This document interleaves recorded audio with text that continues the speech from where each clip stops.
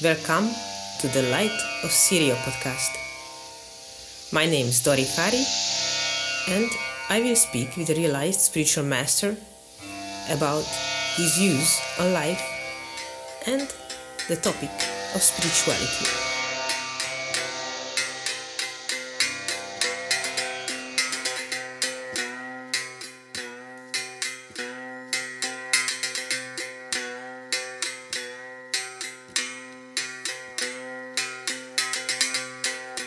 Om Namah Savan Namah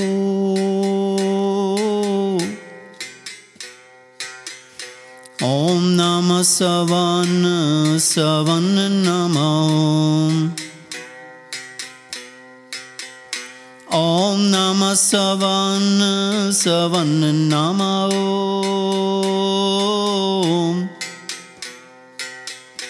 Om Namah Savan Namah Om Namah Kirpal Namah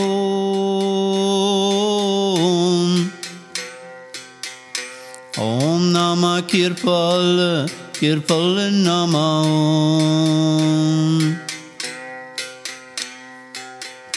Om Namah Ajaibo Namah Om Namah Ajaibo Namah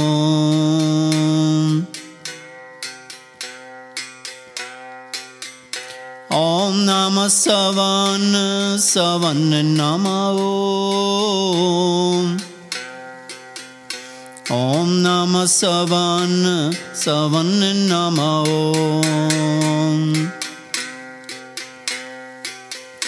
Om Namah Kirpal Namah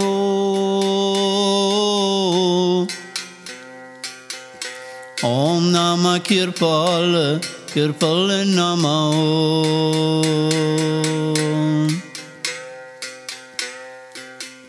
Om Namah Ajaibo Namah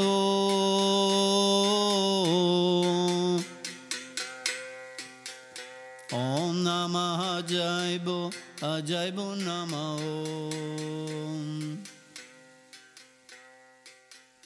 Om Namah Savan Namah. So now we arrived to the 8th episode of season 4, which is the last and closing episode of this season, because up to now every season consists of 8 episodes, and then after this we go back to the personal life and spiritual story of Master Sirio Ji. And welcome, dear Master. Welcome. Okay, and so I would like to say to those who listen to the podcast that if you're interested, you're most welcome to participate in the intense summer meditation spiritual retreat, which is going to be in the Sandbani Ashram from the 15th of August to the 21st. And if anybody is interested, you can send me an email to the siriopodcast@gmail.com. And I highly advise to everyone to look up on the Daily Guidance Meditation podcast, which I think it's a beautiful podcast with a new episode every day, and it's full of high teachings and it's very, very relaxing. I myself, I really enjoy listening to it daily. So you're also welcome to try it. And I also wanted to say that we don't only have the podcast, we also started a magazine, which is called Sirius Magazine, as the name of Master Sirio. Sirio in Italian is Sirius is in English.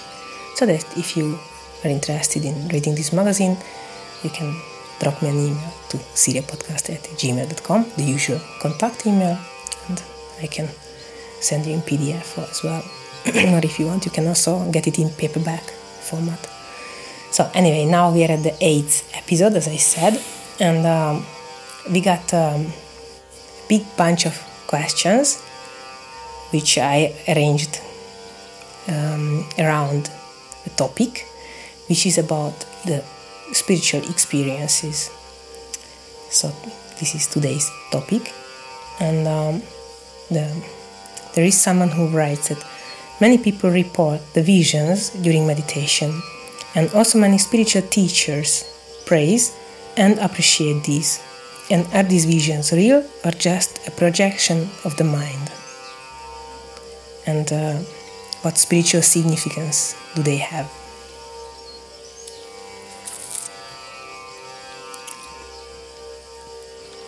So being in the field of spiritual quest, spiritual practice, studying many different paths,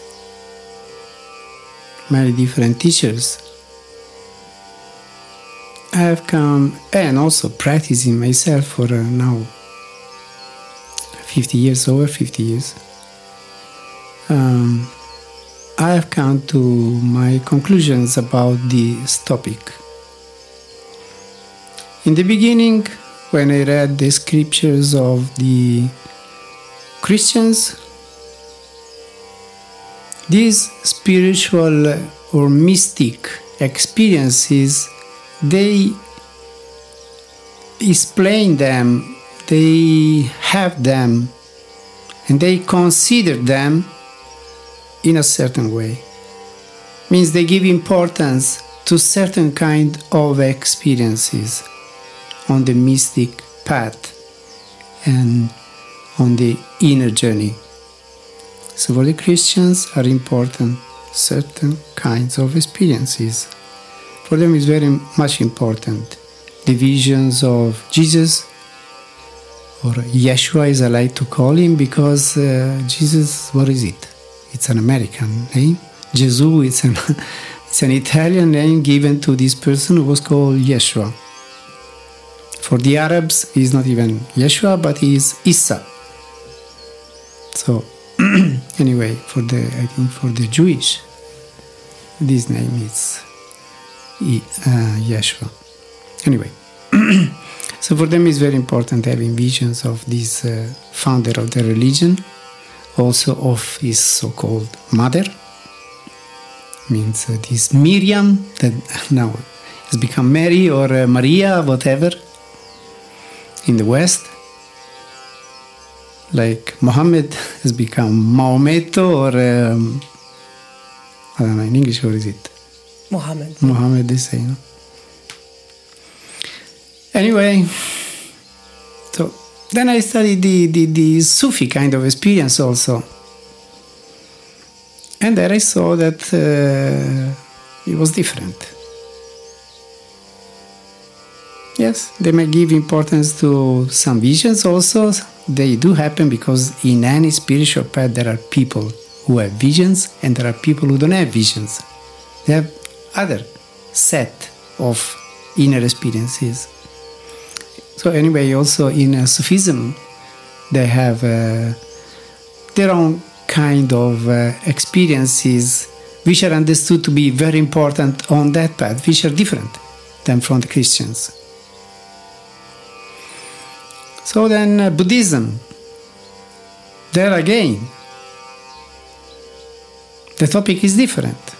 The Buddha didn't talk about having visions, didn't talk about inner planes, he didn't talk about several things that on other paths they do talk. He talked about nirvana. Achieving nirvana means extinction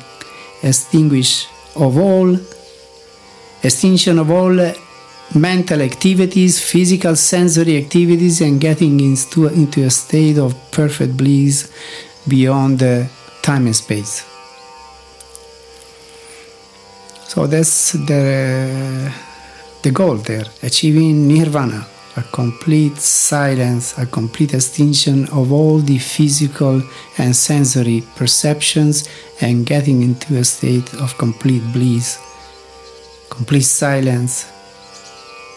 He didn't even explain it very much how it is, because when they ask him, how is it nirvana? He always refused to answer.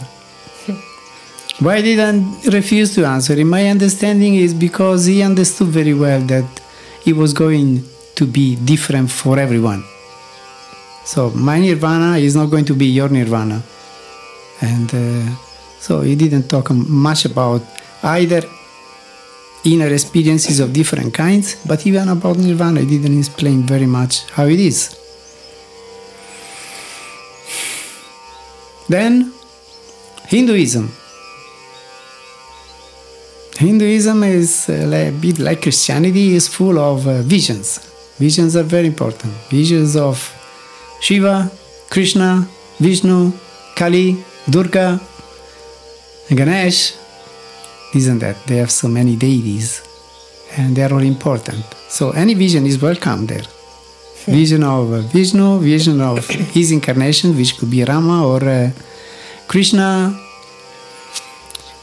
or Chaitanya Mahaprabhu or what. Then visions of the Shiva tradition, which is different. This is Hinduism, but Shivaism and Vaishnava, they are totally like two different religions in the same religion. Yes. So Shivaita or Shivaism, they like visions of, Mahadeva, how they call it, the Shiva. And then also Shankaracharya, these are those who are understood to be incarnations of Shiva. And then many others, of course. And then there are the Kali worshippers. I was just thinking about If you go to Calcutta, in that area, they worship Kali. Kali is the goddess. They don't care much about, yes, Shiva, yes, but Kali is the main one. In that tradition, in that understanding, Kali is the spouse or the female side of the Shiva energy. Shiva is the male, Kali or Durga or some others also.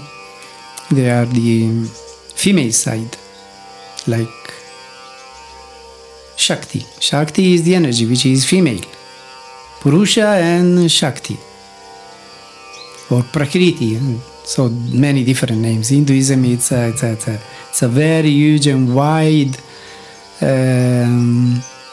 let's say, vocabulary to explain and to mention all these aspects of the divine. Because what are these? All these deities that they worship, all these gods and goddesses, they are all aspects of the divine. They are all personifications of energies of nature.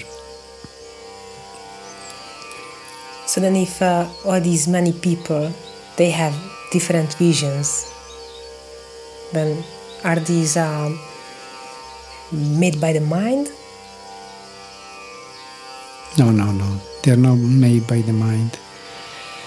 Let's say that, as I always say, God respects our personal psyche, our personal culture, our personal religion, and He manifests to us in the way that we may welcome Him. So, in this case, then we could also say she, because if it's a personal way, he or she. Yes, he or she. It's to me, it's natural that a man understands God as a man, and a woman should understand God as a woman, as a female, because that's how it is, male and female. God is neither male nor female to me. God is above the two attributes, is above duality, so He is neither female nor male. He is above these two. And these two aspects, this duality, is there up to a certain point in the spiritual journey, in the spiritual evolution. At some point it disappears. There is only the one, which is above Shiva and Shakti and male and female aspects of the divine. So anyway, going back to the Hinduism, then there are also many other paths, like for instance in Vedanta or Advaita Vedanta is not very much important the vision thing.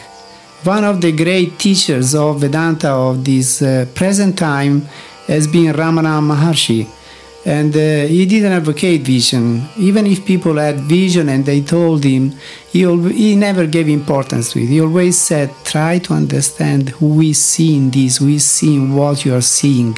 Don't get stuck to what you're seeing. Try to understand who is at the origin, who is seeing, who are you, no? That's the point. So raising above me and you, subject and object, and just meld the two into one. That's the goal. So, yeah, for instance, Ramana Maharshi didn't give any importance to visions, although people who were with him also had visions, because, as I said, we are all different, and there are people who have a tendency towards having visions, and there are people who don't have a tendency. They have a tendency to experience God as divine presence, as cosmic consciousness, going into the universe, as into the expansion of the divine, but not seeing the divine. This is also there. So this creates a bit of confusion and sometimes also some frustration in people, because if you have a teacher who emphasizes very much visions, then if you don't have vision, you feel very frustrated. But maybe you perceive the divine, you feel the divine when you sit in meditation, you feel saturated with this presence, but you don't see that. See any form. But then what is the connection with the master? Because, for example, in Samadhi or Surya Shabd Yoga, we speak about meditation on the inner light and inner sound. And recently I received some phone calls from some interested people, and then they asked, and so how is this practice? Explain a little bit. And then one wants to simplify it, and you describe briefly, and then you say it's eye-focused meditation, and it's meditation on the inner light and inner sound. So, I mean, that there are these teachings, there is this path, which means this, that meditation on the inner light and sound. And what is the connection to the teacher regarding the visions or experiences? Well, God into His presence power manifests as sound and light, or light and sound. This is definitely so. Means if you withdraw from the physical body, if you go deep into the third eye and you open the third eye, then what happens normally to most of the people is that this dark veil that we see when we close our eyes disappears. The inner vision opens and we begin seeing waves of light of different colors. So these waves of light can be whirling waves of light, rolling waves of light, and most of the people see this. So light may become very, very intense. It can become intense, as bright as midday sun, and then you really feel saturated with ecstasy and bliss and everything, but you don't see any form. This is possible. Or you can see this light taking up the form of your master, because when you are initiated on a path and you come into the aura, the energy field of a master, then your psyche, your cells, I would say, your whole being becomes saturated with the energy of that master. So when you go within, this divine power manifests to you in the form of your master, because that's what you recognize. That's what all about. It's what's all about the path that you have chosen, that you're in. Well, just as we said in previous 2 episodes when we talked about near-death experience and the mystery of death, and there also we said anyway the master is there like the guide on the inner planes. Yes, yes. Means this divine light takes up the form of the master and guides you in the inner planes. There where you need to go, what you need to understand, that's revealed to you. What you need to know. And so much information can be loaded into you in a very short time when you are out of mind, out of body, into another dimension. Because what we can inhold as information at that level is, let's say, at least 10 times, or we can say 100 times more than what we can in hold in this physical mind, which is let's say limited by the brain, the capacities of this brain, which can involve a certain amount of information and no more than that. And on that stage, when we are on an astral plane or causal plane, we can receive so much information, which is incredible much. And then when we come back, anyway, in the physical body and in this physical brain, in this physical mind, then we forget most of it, because this mind is just not fit to hold all that kind of expansion, all that kind of information, because it's limited. But then where is it stored? Where does this information go? Well, it stays as a memory to the person who has had it to a certain point. And then if you repeat that experience, you keep it alive. If you don't repeat it, then you forget about it. Definitely you forget about it. Well, I have a question connected to this, because I read several times that the human brain, the psyche, is so particular that it has like superpowers which you don't use, like we use the 2% of the brain. And sometimes that's why so many miraculous things happen, or some people have a super memory or are capable to understand incredible things, because then maybe they use a higher percentage of the brain. Well, because yes, they come into a state of consciousness in which other parts of the brain become activated. So it also means that we are mostly unconscious about what we have inside. Definitely, we are, let's say, out of our potential. Our potential may be 100, but we use only, how much? 10%. Even with the mobile, with the internet.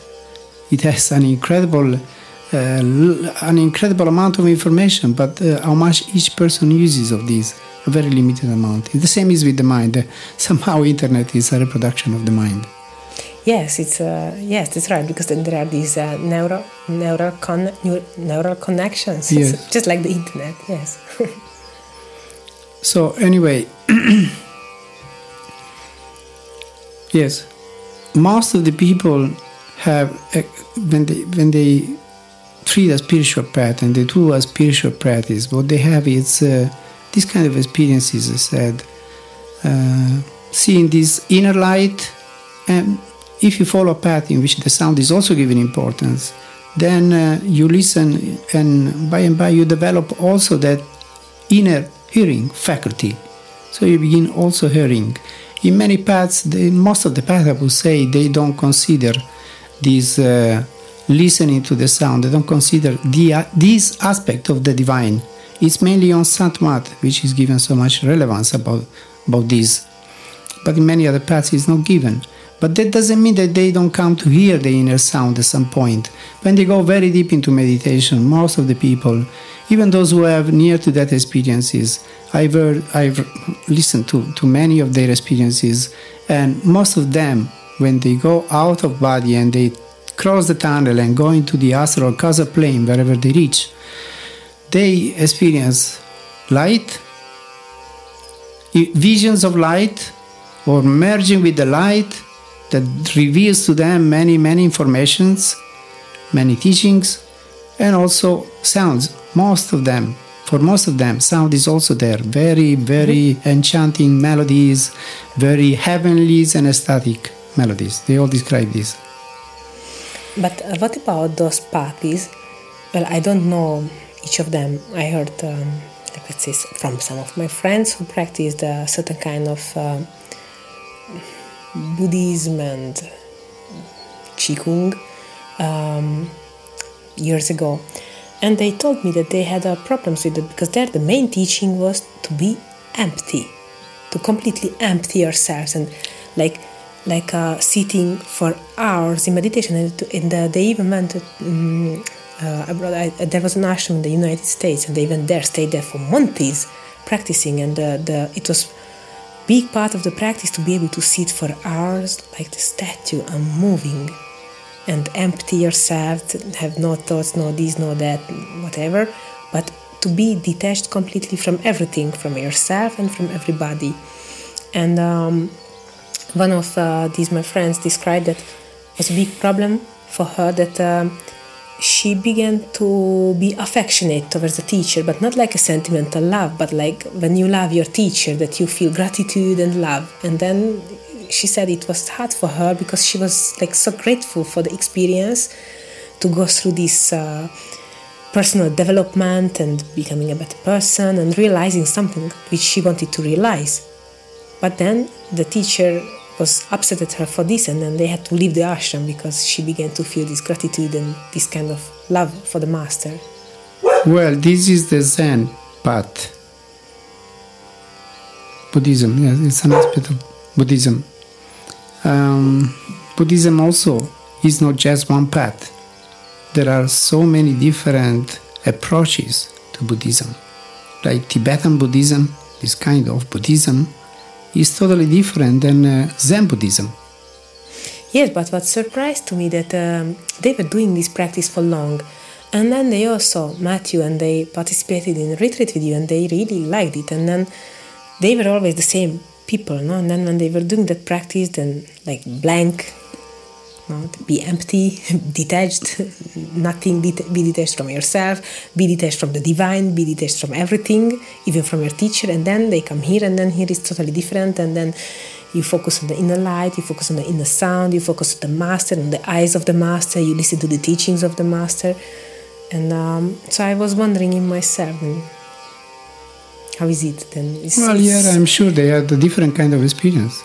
No, because then if people do a different kind of path, where the experiences, the visions are not contemplated or not taken into consideration, but still people might have it, and then... I believe that also in the Zen practice, people have experiences of inner light, maybe inner sounds and visions also. But the teachers of that path, they say, don't give importance to it. Try to reach this kind of nirvana, total emptiness, total absence of forms, shapes, mental schemes, logic, reason, everything, raise above all of this. So, yeah, that's what they cultivate there. But, you know, everything that you do, it has a certain flavor, it has a certain energy of specific energy, and it may be more pleasant or less pleasant. If you eat a dish, it may be very well dressed, and it becomes very flavory, or you can just cook it with water without any salt and anything, and it's something else, you know. So also the spiritual paths are like this. There are paths which are just like cooking something without any condiment. So yes, it's food. You can eat it and nourish yourself, but it doesn't have it doesn't give you any pleasure. So also the spiritual paths are like this. Samadhi is a path which is it is full of condiment. It is very pleasant. It has many aspects which make the path very complete. So you have yes, inner contact with the light and sound. You may see your master if you are of that kind of person, if you have that kind of psyche that can have visions, or you may just see light, perceive the divine, raise above body consciousness, go into kind of cosmic consciousness, and that's it. But then there is also the master, and there is the devotion, and so a path is complete to me when it has all these aspects, when it has the knowledge side, what is Gyan Yoga, as they say in India, where it has let's say the Bhakti Yoga, devotion to the master as the divinity, manifested divinity, or the Karma Yoga, in which you do seva service, selfless service for the path that you follow and for any kind of person that needs your help. So Karma Yoga, Bhakti Yoga, Jnana Yoga, and then you can add also some other kind of paths into it. So it's a very complete path. That's why I like it. Well, actually, I was just thinking about this, which is another question, that we talked about the spiritual experience and the importance of, on this path, seeing the inner light and hearing the inner sound, and or maybe seeing the light form of the master, to have these kind of experiences. But I thought that it's also said, which is, for me, it has been always a very beautiful part of the teaching, or teachings of Sant Master Sirio, that it is said that 1/3 of the teachings come through books and videos or whatever means, through the words, and then 2/3 come through the eyes, which also means the living master, because of course you can look into the eyes only of the living master, and there is the so-called darshan, the glance or seeing or exchanging glance, to look into the eyes of the master, like looking into the mirror of the divine, which is a very powerful something, and it's a very extraordinary and fantastic experience, but it's only through the living master, through the person of the living master in certain circumstances. And we have to be open for it and welcome it. But that's also a spiritual experience, when you can have like almost like visions with the open eyes, and it's in front of your physical eyes. You see it and you perceive it, and it's like being in a high meditative state just because of looking at this person who is the human pole, who is connecting you to the divine currents. And so that with open eyes, through the eyes of the master, like the gate to the infinite, you can have the experience of the inner light and inner sound at the same time. And then in that case, what the question was, which came up in me, that then what is more important to have when we do our meditation practice, to have these kind of experiences, or our connection to the living master, which is also said, not just this, because there is another thing which is very important for me on this path, that which I said about the 1/3 and 2/3 of the teachings, but also which I see that not everybody understands well, that it's a very crucial point, it's a milestone, it's a fundament of this path, that the path is the master, and the master is the path, which is the living master.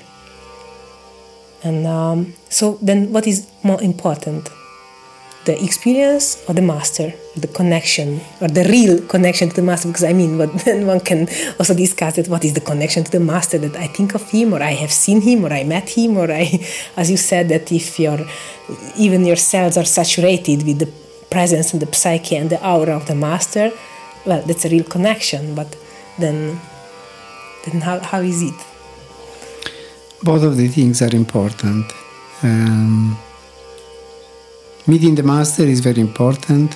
When you meet the master, then the inner vision opens, the inner perception opens, and you begin perceiving and seeing things which are above the mental state and the sensory perception. Yes. In this path, we give so very much importance to the living master. This path is called as Sant Mat, the path of the saints, or is called also the Guru Mat, or Guru Bhakti. Means the path of the Guru and devotion to the Guru. So here the living master is a very important central figure. And if there is the living master, the path works. If there is no living master, then let's say it works 50% or even less.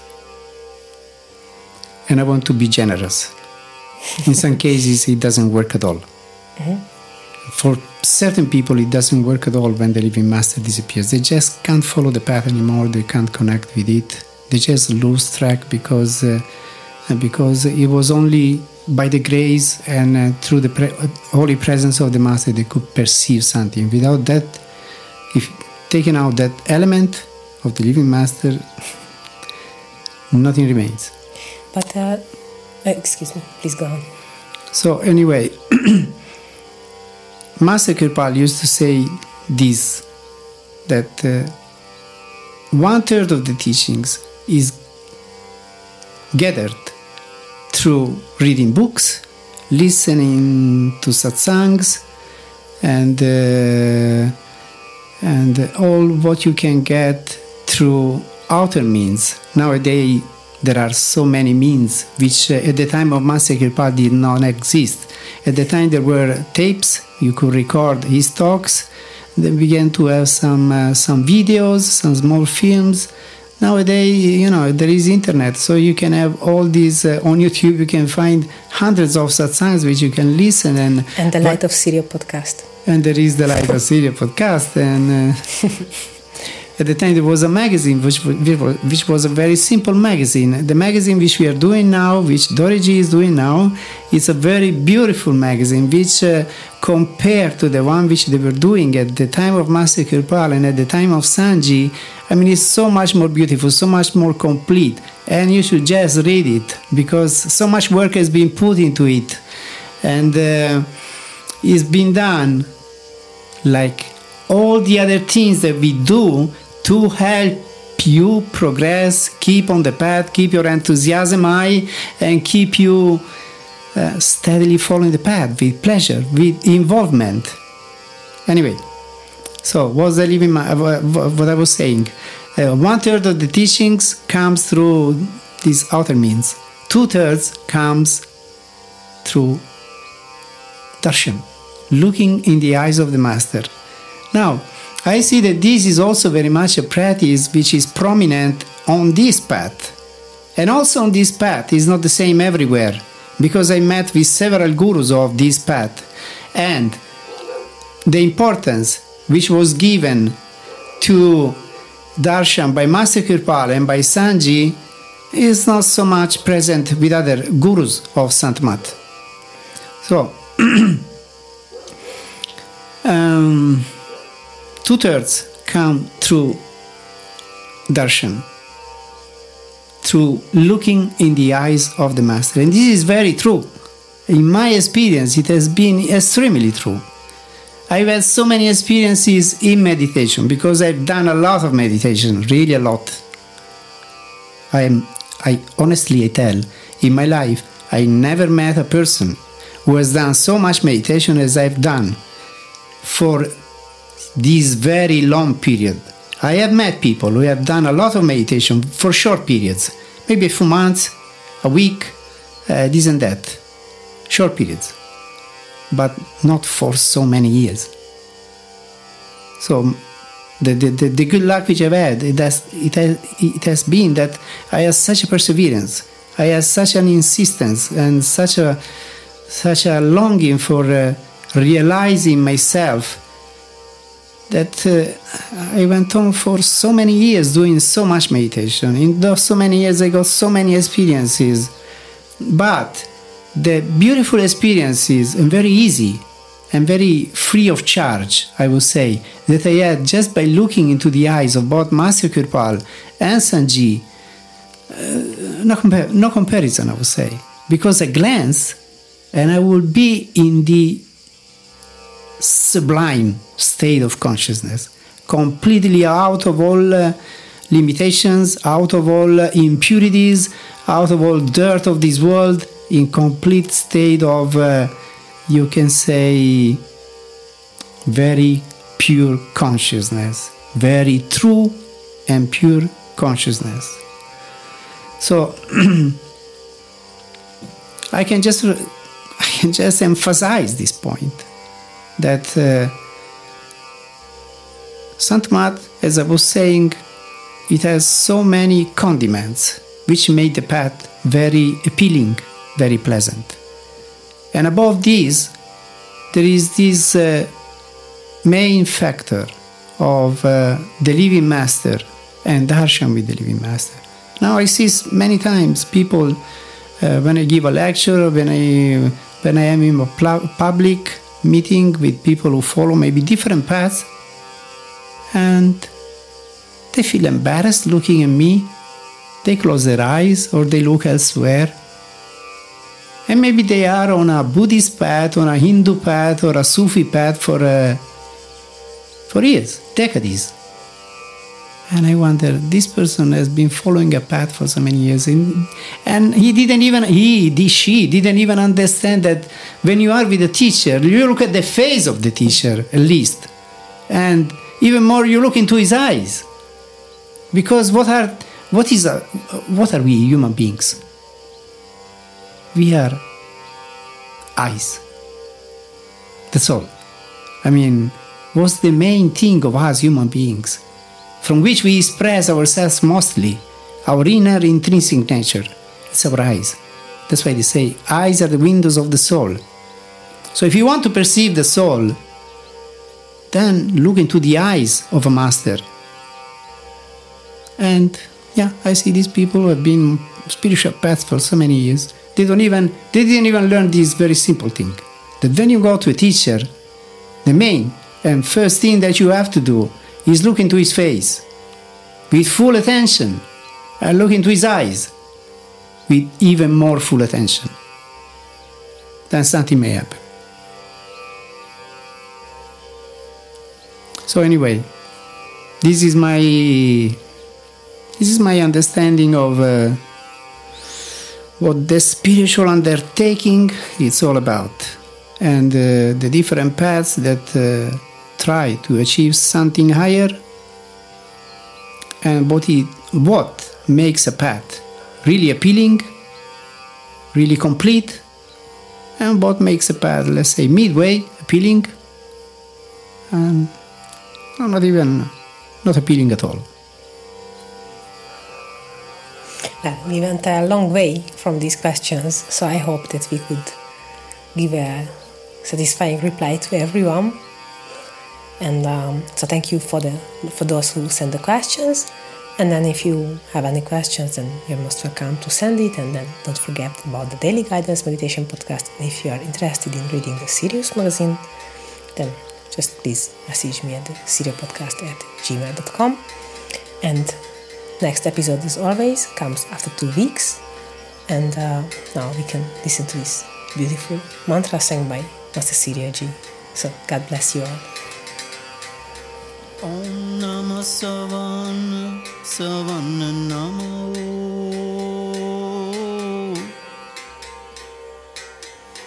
Om Namah Savan Namo. Om Namah Savan Namo.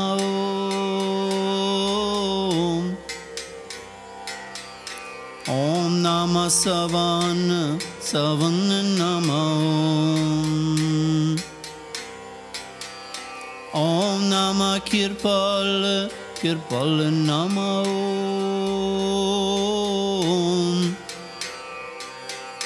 Om Namah Kirpal Namo.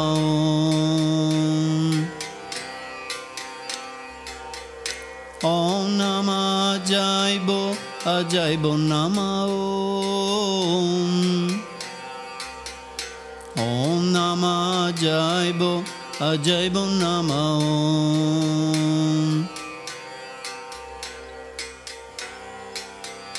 Om Namah Savan Namo. Om Namah Savan Namo.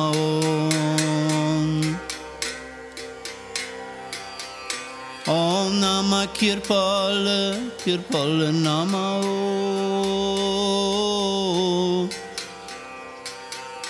Om Namah Kirpal Namo.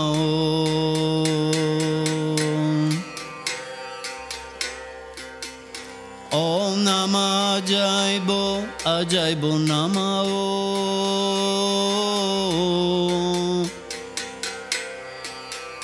Om Namah Ajaibo Namo.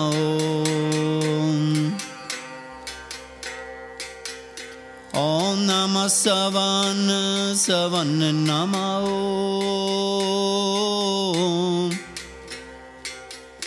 Om Namah Savan Namo.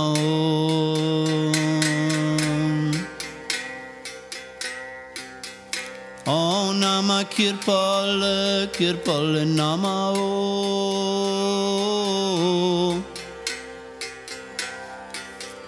Om Namah Kirpal Namao. Om Namah Ajaibo Namao.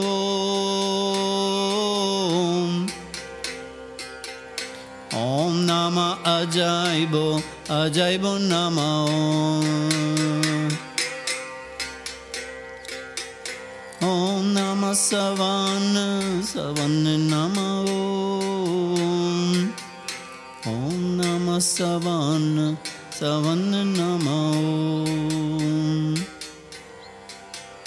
Om Namah Kirpal Namao. Om Namah Kirpal Namao. Om Namah Ajaibo Namao.